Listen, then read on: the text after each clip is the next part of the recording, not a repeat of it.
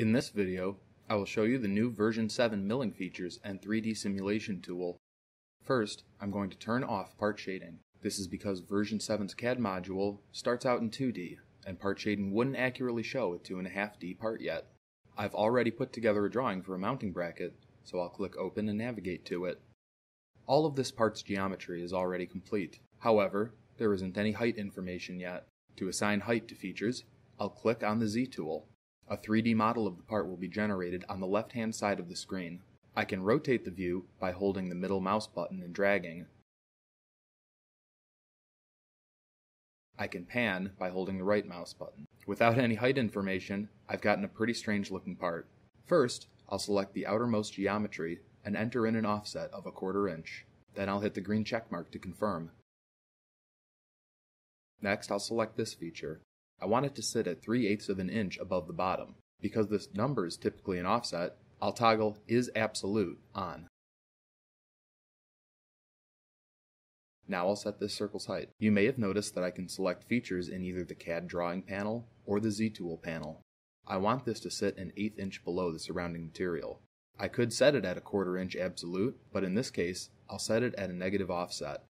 I chose to use an offset in case my design changes. For example, if I change the other feature to sit at 1/2 inch absolute, the inner circle stays an 1/8 inch down.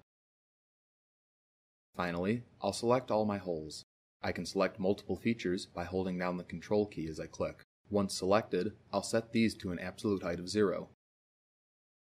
All of the height information is complete, so I'll push the part into the CAM module. First, I'll open the project settings and enter my material size. Let's say I have a 6-inch square by 1.5 inch tall block. I'll click the check to accept.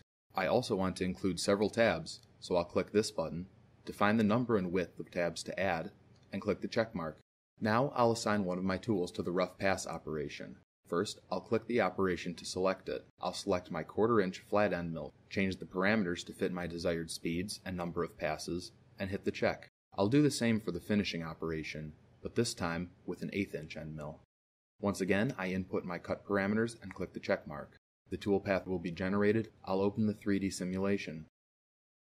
This feature will allow me to run a cut simulation to ensure that my part is machined as expected. I'll run a high accuracy, slow speed simulation of this program.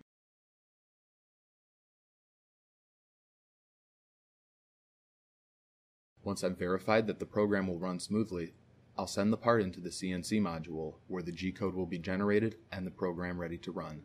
Thank you for watching. Please contact us if you have any further questions or visit us online at FlashCutCNC.com.